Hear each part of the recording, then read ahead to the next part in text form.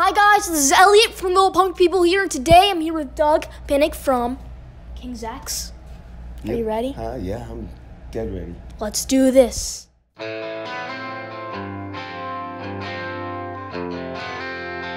are you doing today? Are you ready for tonight's show? Yeah, I think so. We just did sound check and I'm all ready to go. Awesome. Yeah, room sounds noisy, but when people come, it'll clear up and sound will be better and it'll be fun. Great. If you could rid this world of one thing, what would you pick? Prejudiced. Yes, that's good. That's a good answer. Cool. Do you think that there is life somewhere out there on other planets? I'm definitely convinced of that. I was abducted by an alien once. Really? Yep. Can you tell us a little bit about that? Yeah, I was a little kid, and this being came into my bedroom, and I thought it was a person, and I thought it was Jesus. I thought because he had long, blondish white hair, it was really tall, and he had a white robe on with sandals that tied up his leg, and I was about 3 years old at the time, and I remember he took my hand, and I got out of my bed, and we went out into the backyard, and this is at nighttime, and all of a sudden it was very bright, and we started going up. And all I remember was this blinding light, and there were other people that looked like him, and they were going with me. And I got scared. And I remember all I knew was I had a panic attack, and I wanted to get away from him because I was scared at that point. I didn't know anything. And then next thing I remember, I was in my mom's lap crying. And wow. So, I always thought, well, maybe it was just an encounter, a dream. Could have been anything, I was watching Ancient Aliens about 5 years ago, okay? And they were showing the 4 aliens that people that have been abducted all say that this is one of them. And there's only 4. There's a picture of them. There's the Nords, there's the serpent race, there's the Greys with that we all see. Okay, the Nords, they showed a picture of it. He was very tall, he had blonde hair and blue eyes, he looked human, and he had sandals and a white robe with a silver belt, or a gold belt around. And I went, that's the thing that came and got me. So some people say, it's in your mind, well, whatever, but it happened. That's so pretty crazy. I believe in it, and plus I've seen UFOs.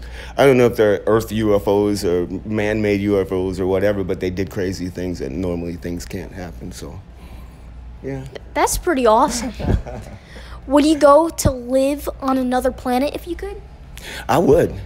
My biggest dream is to travel in outer space. Star Wars, Star Trek, all that stuff. I want to do that so bad. I'd give up everything if I could do that.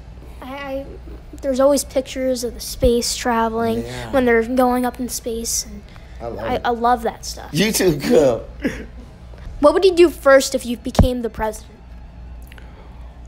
Whoa, the sad thing about it is I don't want to be president because president can't do what he wants. As soon as he's president, you ever watch the presidents, as soon as they're all excited because they get inaugurated and everything's great, then they go into the briefing room. When they come out of the briefing room, they look like they've been scared shitless.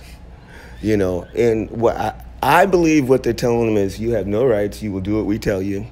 Corporations and whatever else runs the whole thing. This is what you can do, this is what you can't do, and this is the truth. And when they see what's really going on, it freaks them out. I believe that. I could be wrong. It's just my hypothesis. Yeah. Deep, huh? Maybe they're telling them about aliens. I want to believe that. The Blue Book is open, and they've talked about all that stuff. The Area 51, where there's the aliens, and we have alien technology. And all of a sudden, overnight, everything just pops up. We got all these things, and we're supposed to be cavemen. So I believe aliens did it. But let's go deeper. The Anunnaki, if you study about that, they genetically altered us to make us human. So that's way back before, around the time of, 6,000 to 7,000 years ago, I'm told, according to the tablets. Wow. But it could be true, could be not, who knows? My theory is that we could just all be aliens, and we came here and invaded all the animals and stuff. Well, I don't know if we invaded the animals. I think we were genetically altered as the animals were. And humans are the only creatures that really can't live on this earth. We have to put clothes on, we can't stand in the sun, we burn. Everything about this earth is hostile to us, which means we're not native to this planet. What do you hope happens when you die? Do you think you can take your talent with you? You know, I think about that a lot because I'm 68 and I don't have that much longer to live, even though it's longer than, it sounds like I sound like I'm going to die next year, but I believe I'm going to get to 100. My family, they get to their 100. So I think I'm going to be okay with that. But as for life after death, I don't know. Everybody talks about it. Everybody has a hypothesis or they've had their near-death experience or whatever. But at the end of the day, nobody knows. When I find out, I'm going to find out when I die. I hope that I die with all the positive energy that I can muster up and all the love that people have for me. And I want to leave with that. And I don't know where I'm going or what's going to happen, but I want to leave in a positive note, hoping that it'll be positive wherever I go. Yeah. Which King's X album is your personal favorite? I would say Dogman, because it was such a brutal record and there was a vision in my head. I wanted that record to be that heavy and that riffy and that everything about it. And so we got it. Brendan O'Brien produced it, and he's genius at doing that, bringing out the balls in the band. So I love that record. Yeah, me too. Thanks. Awesome. Do you have any plans to write new material for King's X? Well, I've written about 25 new songs so far, and they're for me, any project or King's X, because I just write 24 hours a day. I always write. That's what I do. And I'm home. I just write and write and write. Yeah, and hopefully there'll be a new King's X record. I don't know for sure. Everybody's dragging their feet, but we'll find out sooner or later. I don't know. As soon as somebody says, let's do it, I'm ready. I said, I'm ready to make a record, been ready to make a record for the last 10 years. So a lot of people want to blame me. Say I'm got too many projects and I'm doing too many things, but when your band don't want to make a record, what you gonna do? You're making a record with somebody else because you want to do what you do, So. Well, I hope a new King's X album comes out. I hope so too. I hope so too. If you could pick any dead musician to talk to and jam with, who would you pick? Jimi Hendrix. Great. Are you kidding? I would love to meet him because we're kind of alike in some ways, I'm not related to him, but somehow the gene pool, we're left-handed. We're kind of, what I read about his life and the way he grew up, mine is sort of similar, and so I would love to sit down and talk to him, find out what was going on in his head, because he died when he was 27, so he barely was, barely had a chance to live to even know anything about life. It's crazy. Yeah, it is. It's crazy. I wish amazing musicians didn't die. Randy Rhoads died at a young age. Yeah. Cliff Burton died at a young age. Jimi Hendrix, whole bunch of awesome musicians. Right. What are the heaviest metal bands that you listen to? Meshuggah. That's about it. All the rest of them, well, Periphery too. But the rest of the bands, most of them just sound like copies of Meshuggah, and the grooves aren't cool. Mathematically, the riffs are amazing, but Meshuggah grooves with the mathematics, and that's what I love about him. Anybody that grooves, I'm there. If you don't understand what the groove is, I don't want to hear it. Pantera is pretty groovy metal. They're good friends of mine. Well, they were good friends. My Dime and Vinny, bless their hearts. I've known those guys for 25 years maybe before they got a record deal, and we've all hung out. Dime was a good buddy of mine. We hung out and had a good time. Love those guys, and I love that band. And like I said, and like we were talking about the groove, oh my God, the brutal grooves, Dime said to me one time, he said, Doug, there would be no Pantera without King's X. Wow. And when he heard the first King's X record, he pretty much really loved it. And he played me Power of Love one time and told me exactly what it meant to him, every word and every riff. We were drunk one night, and he told me that. And I was really, really, I was mesmerized because Pantera is one of my favorite bands, and I used to go see them back in the day. And I remember one night we went to see them, and they walked on stage and did Cowboys to Hell, the whole record, but didn't tell anybody they had a record deal or anything. And we just stood there, and when they got done, they walked off the stage, and everybody I knew, our jaws were on the ground, and we just went, what do we do?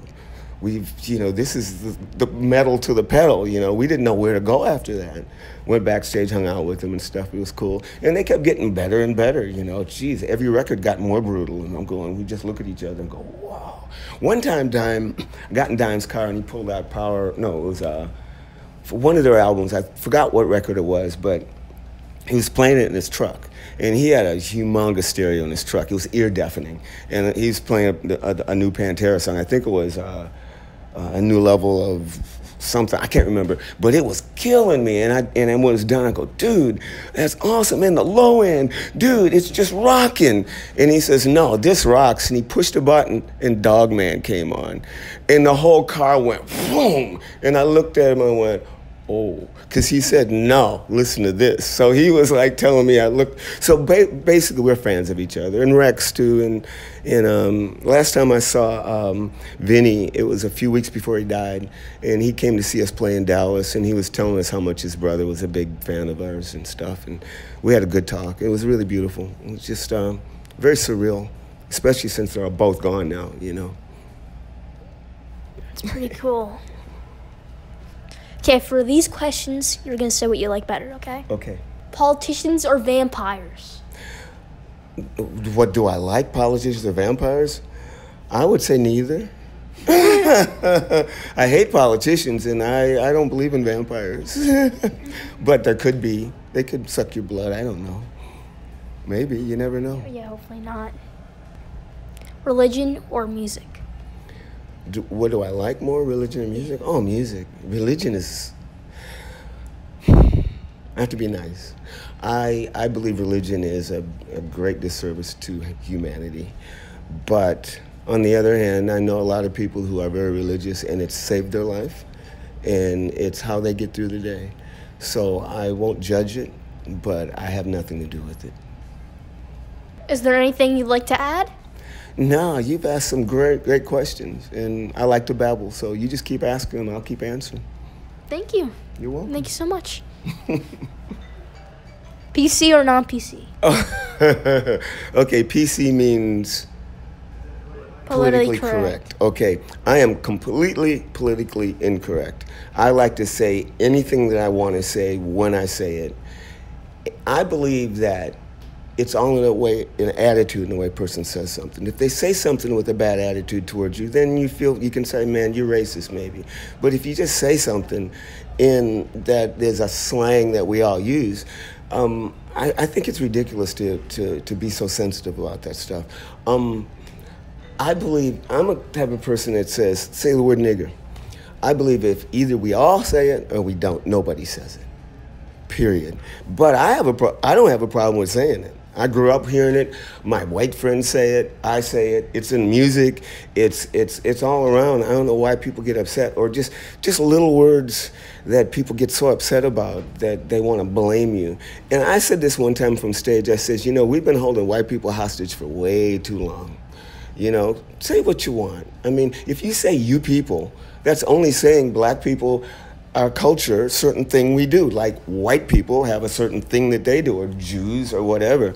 And I have a friend, one of my best friends is Jew, and I call him a Jew boy all the time. I said, man, you know, you know how to make money because you're a Jew boy, you know? And at one time we did a video, and we were smoking weed, and I blew it in his face, and he says, man, I'm not your dog. I said, bark for me, nigga. And he went, boop, boop, boop, and I posted it, and people cracked up laughing. You know, he was a white guy, well, Jewish. But I just don't have any problem with it. I think it's so ridiculous that people have problems with that stuff. I mean, even the Confederate flag, it's like, yeah, Confederate flag, it meant something terrible. But I saw Leonard Skinner, they put the flag up. They're friends of mine. They're not prejudiced at all. They don't hate black people at all. Or Phil Anselmo, you know, they say he's racist because he went on stage and did the Heil Hitler. He just did it to be stupid. All his girlfriends are black. I mean, he's one of my best friends, and he calls me the greatest human in the world. That's what he said to me. You are the greatest human being in the whole world. I know he probably says that to everybody, but it was nice to hear it from him. Yeah, I think we just take this a little too far, you know. Thank you so much. You're welcome.